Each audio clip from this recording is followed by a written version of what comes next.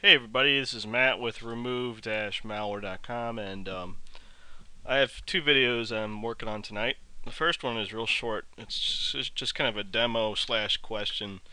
I've installed Avast Pro on this virtual machine, and I installed it to go over the Sandbox feature in Avast Pro, which was really exciting for me to have antivirus and a sandbox all in one package for 64-bit PC. However, I cannot get the sandbox to work, and I don't know if it's a virtual machine thing or if it's just a bug.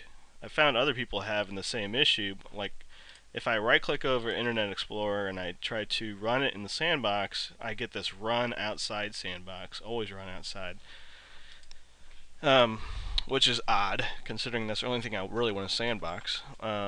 If I go to my C drive and I go ahead and go to Internet Explorer and I right click over the actual executable, it's the same thing. I can't sandbox it. If I open Avast and I go to real-time shields, process virtualization, go ahead and end that, and I run a virtualized process, so I select iExplore, which is Internet Explorer, and hit open. It tries to launch it, and then I get this cannot find Google, yada yada yada. And I close it, and you can see the window briefly for a second. You see it was outlined in red, then it just closed. And then it just leaves this IE user hanging open, and that's that.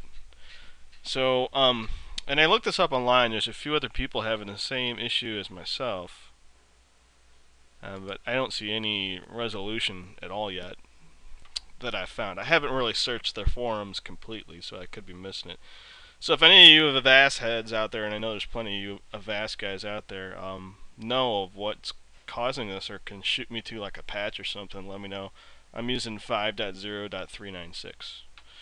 Anyway, on to my next review of Avast Free Final version 5. So, thanks.